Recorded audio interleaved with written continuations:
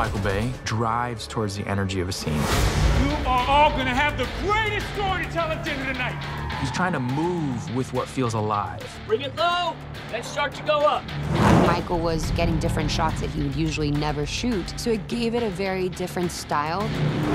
I've done 9 movies with Michael, and one of my first jobs on every movie is what's the newest, coolest gear out there. So on this movie, it's called FPV. 3, 2, 1, and action. Michael gives us very concise direction. You understand what I'm saying? Because you're watching on a tight lens here. You hold 2 more seconds on the movie screen, it needs a more. Yeah. But he gives us the ability to be creative.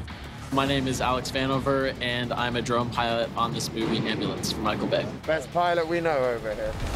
When I'm flying the drone, I'm acting like Superman in a way, where I'm trying to get these really unique angles and shots. I fly what's called an FPV drone, and FPV stands for first-person view. So we wear a set of goggles on our face, and when I'm flying the drone, I'm actually flying with a VR headset, and I'm able to see exactly what the drone sees in real time.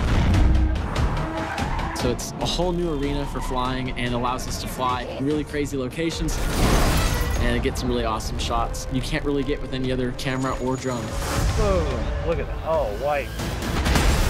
Go, go, go, go, go! You have to watch it on the big screen. The way that it was shot, that experience is just magical. Lock everything down. Nothing gets out. It belongs in the theater, and I cannot wait for it to be in the theater. This is definitely one where people will enjoy going on that ride for 2 hours. Hopefully they'll leave the theater sweating.